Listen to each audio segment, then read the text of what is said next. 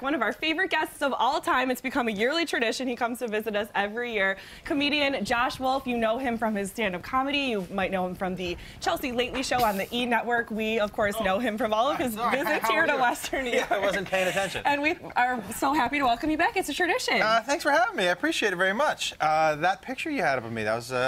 You look a little different. You're in color here. Yeah, and that one, it's one of the very few. It's seeing me without a hat. It's like finding a picture of a unicorn. Is that your security blanket? You always have a hat. Well, you know what it is? See you. It actually, if I don't have a hat on, generally people don't know who I am. It's like a trademark. At Yeah, this point yeah. So I'm actually, it's when I want to go incognito. You don't wear a hat. Yeah, I go hat off. Yeah, exactly. Kind of reverse. Yeah, it's the reverse. It's nice out, guys. Last time I was here. Thank you for bringing the weather from LA here. Boy, I I've seen people in shorts. Which is crazy. Now, if this was the temperature over in LA, would there be people dressed differently? What would be the comparative? Okay, and I'm from Massachusetts, but when if it gets below 65, I have a sweater on and the heat's on and a blanket. Long underwear. Yeah, I make my dog snowshoes just in case. But people here, that's the funny thing, when it gets above 40, you got shorts on. Well, there's always that one guy that has shorts on. Everywhere. Everywhere on the planet, Antarctica, there's one guy who's wearing shorts. I grew up with a guy that when it snowed, Dudley Gore, I always remember him. He would it would be out like snowing, and he would be shoveling in his shorts. It's not a common sight here. I'm reminded to a time over this past winter at Holiday Valley skiing when the guys shoveling off the ski lift were wearing shorts. I mean, that's pretty manly. You're working at a ski resort wearing shorts. Yeah, you know, that means you're numb from the waist down, which is not a great thing to be. So this is your third time in Buffalo. Yeah. So what keeps you coming back?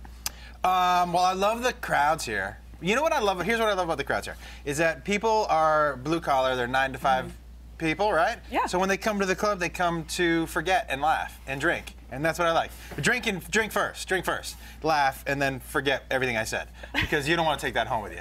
That's not good. You want to take it home. What kind of stuff we've both seen your show. You talk a lot about being a dad in your comedy. And this time is like basically a whole new hour. You know, the last time I was here, I was touring with my book, I think, which was all about when I was a single dad. And this is a whole new hour. You know, my life is a little different now. I'm still a dad. But unless something's happened since I've been gone, call me. But now it's a little different. My life's a little different. There's a lot of different stories in there. So it's a different hour. There's some, I've drudged up some embarrassing stories from my past.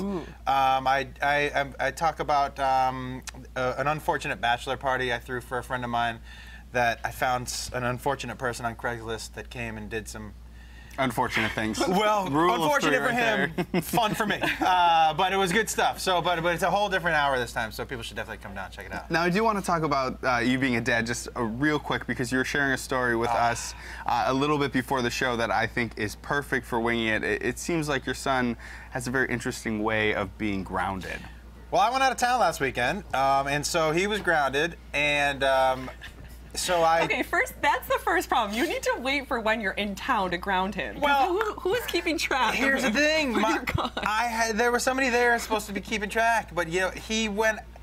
Here's what I didn't tell you this part. So I wake up the next day and there's a video on Instagram of his Instagram, just jumping up and down at a party, singing to a song, wearing a lei, and a Hawaiian shirt, hat on backwards. All the traditional things you picture in your mind when you picture your son being grounded. Of course. It basically looked like a party from a movie, didn't it? Yeah. Like you would be like, "There's no way that actually happened." And I called him. I was like, "Hey man, how's grounding going?" He was like, "It's stinks, man. You know, I'm just sitting here at the house." I go, "Yeah." Not doing anything? He was like, "No, I'm just sitting at the house." I said, "You know, I have Instagram, right?" And there was that long, stupid pause of him trying to figure out how to get out of the lie. And he goes, "Well, I might have stepped out for a little while. I might have stepped out." He went to Lil Jon's son's birthday party and was partying down.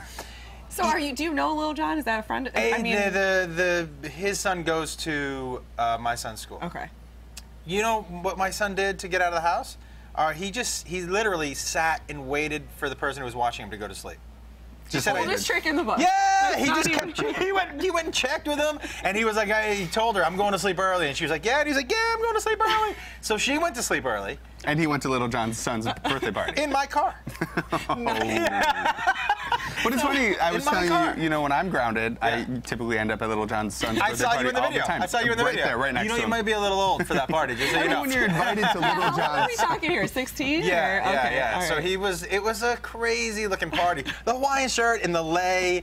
I was like, well, that's only a Were you party a that movie happens extra? like those parties don't like actually Ferris Bueller's happen, Day right? Off or something. But they were going crazy. It looked like a fun party, didn't it? It So did we look should fun. find out what birthday party he's going to sneak out to go to since he's grounded for going to this Maybe birthday he could party. do like a party guide on our show or something. That is a great idea. He could do it through Skype, Yes. and he could just Skype you guys in because I'm sure it's what is it? It's 3 hours earlier. Yeah. Now? Maybe he's still at the You party should right now. ground him by making him go to some little kid's awful little kid's birthday party. party. Ground him by making him to go to birthday parties. Do you know I used to entertain at little kids' birthday parties? What did you do to Okay, were you a clown? before I was I could see you as a clown. But this was back when my only means of transportation was a moped, and so they made me show. They were like, "Well, if you're gonna show up to the birthday party, you have to show up in costume."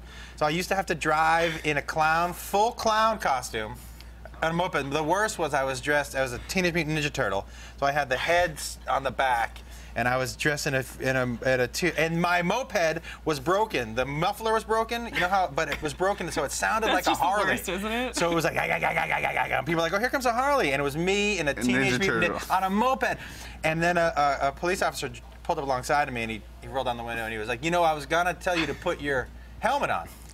And then he looked at me, and goes, but it looks like things are going bad enough for you as it is. All right, And well, he kept going. Josh, we have you all show, so we're Yes. going to check back with you in a little bit. But